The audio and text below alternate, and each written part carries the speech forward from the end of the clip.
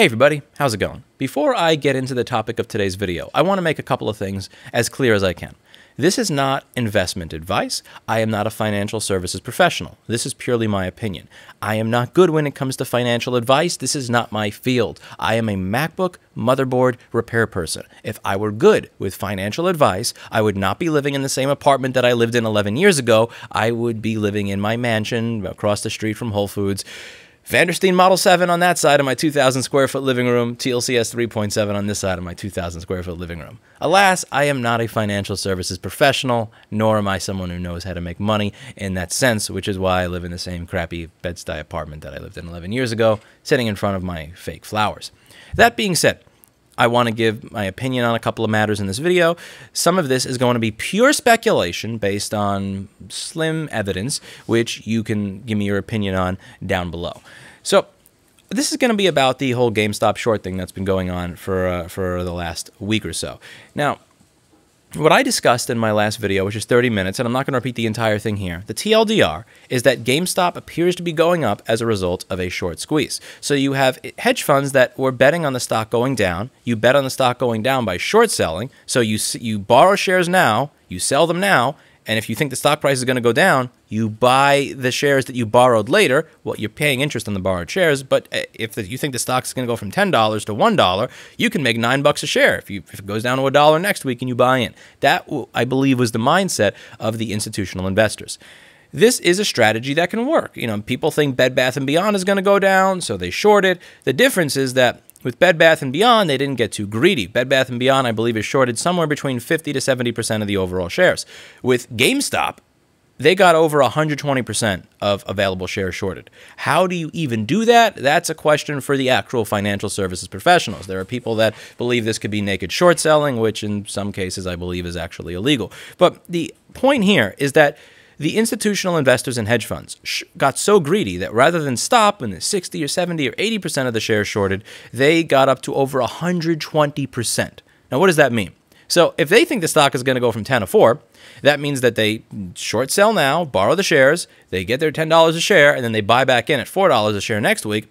But if you take up all the shares and it doesn't necessarily go down as quickly as you want, when you need to cover, which is when you buy back the shares, if there's no shares for you to buy, the laws of supply and demand kick in. If the supply is here and the demand is here, the price goes up, and that's why it spiked. GameStop, in my opinion, is not spiking because of the fundamentals of the company, because they are selling more games than they did last week, or because they have a crazy amount more cash flow now than they did a year ago. I believe that the share price is spiking because of this basic math equation that a company, hedge fund, shorted over 120% of the available shares, meaning that there is a guarantee that they will have to buy back in regardless of what the price is. And that's why it's going up so much. Now, this was a news article that I read this morning, and this is, in my opinion, I believe that this is bullshit, and I would like to explain why I believe this article is bullshit. Okay, so here it says, GameStop skeptics, Citron, Melvin succumb to epic short squeeze. Succumb, that means that they probably bought or they covered, right? So they're no longer short. Melvin Capital and Citron Capital closed out of their short positions on GameStop Corp as the firm succumbed to the stock's meteoric ascent. Melvin Capital closed its position after repositioning its portfolio, according to a spokesperson. At a loss, so this is the part that I think is important. Now, they claim that they closed their short position. I don't see how that is something that can be possible. And this is pure rank speculation on my part. I am not making this as a statement of fact. They have an interest in saying they closed their position. Why do they have an interest in saying they closed their position? Well, I think that that's because they think people are buying into GameStop because they believe that since they have a short position in it, that means they're going to have to cover, and when they cover, the stock is going to go up. If people believe that Melvin Capital and other hedge funds already covered their positions, that means it's not going to go up anymore, it's going to go down. If people believe it's going to go down, they will sell. If people sell, the price will go down, and if the price goes down, then Melvin Capital will be able to cover at a price that does not bankrupt their entire hedge fund. So they have a reason to get you to think that they are not shorting it anymore, even if they are. Again, I don't have proof that this is a statement of fact, nor do I have proof that what it says in this Bloomberg article is bullshit. I'm simply stating that there is an incentive structure there for them to get you to believe they're no longer shorting it, because if you believe they're no longer shorting it, you will sell. If you sell, they will get to buy back in at a lower price, and they will avoid this entire mess and misery of going bankrupt and then having to explain to all their customers that we lost billions of your dollars and get sued, and the SEC destroy them, and so on and so forth. Now, when I take a look at what's been going on here, firstly, if they sold out of their short position, first, this is just basic stuff here. So if they sold out of their short position, then why is it still going up from the 130s area to the 220 area? That doesn't make sense. I don't believe that solely retail investors, just Robinhood people buying in, are going to cause that. I imagine that that would be something that would be caused by a short squeeze. Secondly, the post-market volume did not appear to be high enough to cover the amount of shorting that has been done to this stock. I don't think that even if they bought in post-market, even if they didn't cover it yesterday, they covered it in the market pre-market today or post-market yesterday, I personally, in my opinion, I do not believe that they purchased enough of it to cover their entire position. Third, this could be weasel words over here. If you take a look, it says they closed out of their short position. How much of their short position? 1%?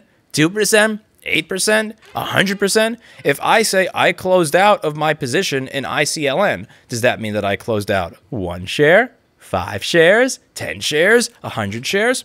Third, when you read certain articles regarding this particular firm, this has nothing to do with GameStop. It says Evotech shares ride amid speculation, Melvin Capital closing short positions. It says over here that they do not discuss their positions. Melvin Capital, founded in 2014 by Gabriel Plotkin, said it does not comment on positions in trading. This is not an old news article. This is a news article from today, 3:45 a.m. So in a modern news article, they say they don't comment on their positions. So if they don't comment on their positions, then what's going on with this Bloomberg article? Is that not a comment on your position? Is that just someone in PR saying something to try to get the stock to go down? Or did you break your own rule? And when you actually look at the amount of short interest, and there's many of these different websites that will show you short interest, I imagine this one will update once the market opens. It is currently 9:12 a.m., so it probably hasn't updated yet. It says short float 140%. You have other sites that go over the amount of shorting that's going on here, and I don't believe that they have managed to close out their short position. It just doesn't make sense to me. It doesn't make sense based on the sheer amount that was shorted that they closed out all of their stuff post-market yesterday. Pre-market or even post-market yesterday. Pre-market yesterday, I don't believe that they closed out, because if they closed out pre-market yesterday, that would have meant that it would have probably went up a lot more.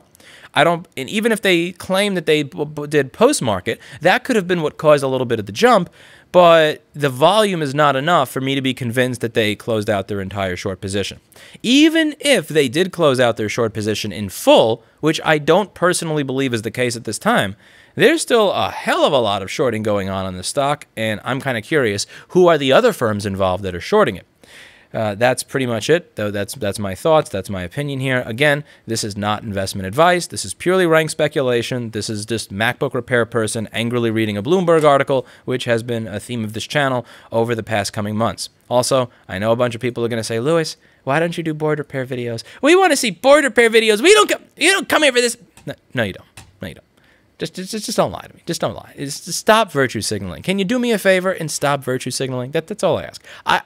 Say whatever you want. All I ask is that you be honest with me. I log into the same YouTube Studio app every single day, and I read the same damn alert every time I post something that has even anything to do with right to repair or board repair. Nobody cares. Nobody cares. I still make them.